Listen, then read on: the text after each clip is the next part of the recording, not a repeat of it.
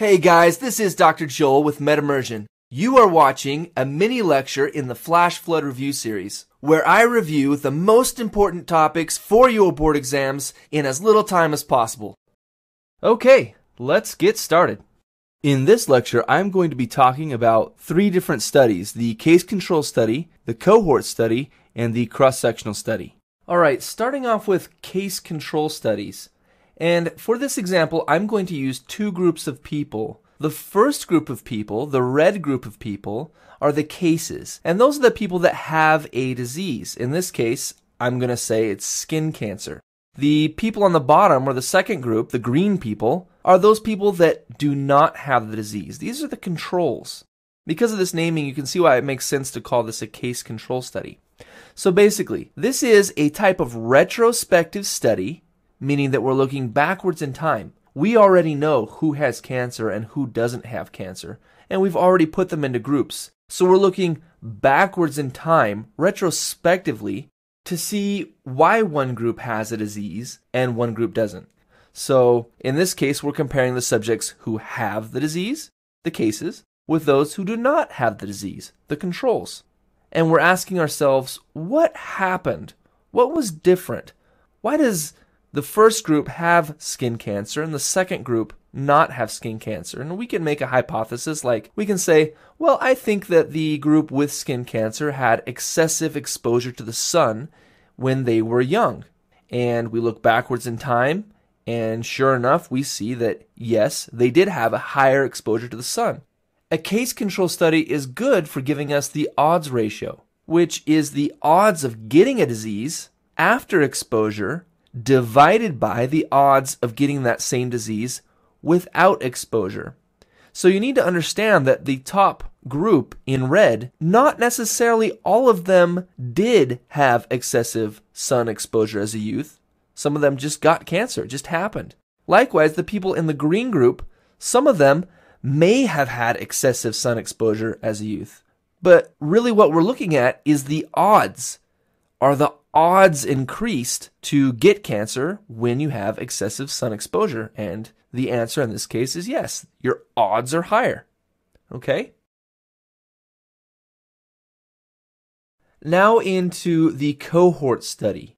A cohort study is a type of prospective study.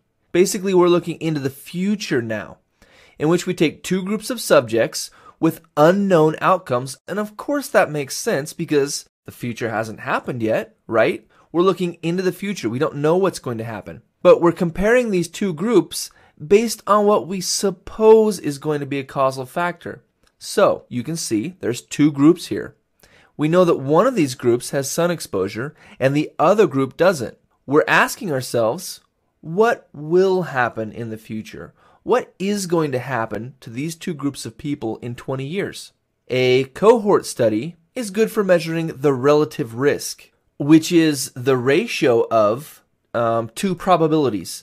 The probability of a disease occurring in an exposed group divided by the probability of the disease occurring in a non-exposed group.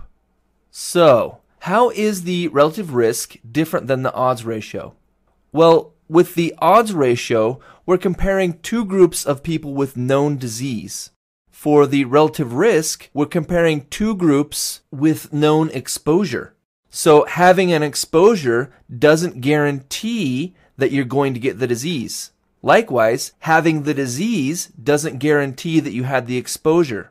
So relative risk is kind of saying, what's the risk of getting the disease based on having a lot of sun when you're a child? And the odds ratio is, what are the odds that all that sun exposure is going to cause a disease later on or contribute to a disease later on? Okay?